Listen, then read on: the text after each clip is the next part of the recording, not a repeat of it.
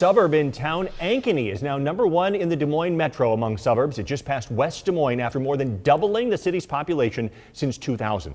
Cruise through Ankeny and you're going to find all kinds of new construction and traffic. 70,000 people now call Ankeny home, making it the 6th largest city in our state. The mayor there says low taxes, new businesses, and a beautiful area are attracting people to town, but he also says schools are key. Our schools are a driving force where people move here, but we're also seeing a trend where grandparents want to move and be close to their children. So we're investing in, the oversized sidewalks, walking trails. We're also looking at our parks. To keep up, Ankeny is expanding its police department and adding a 4th fire station.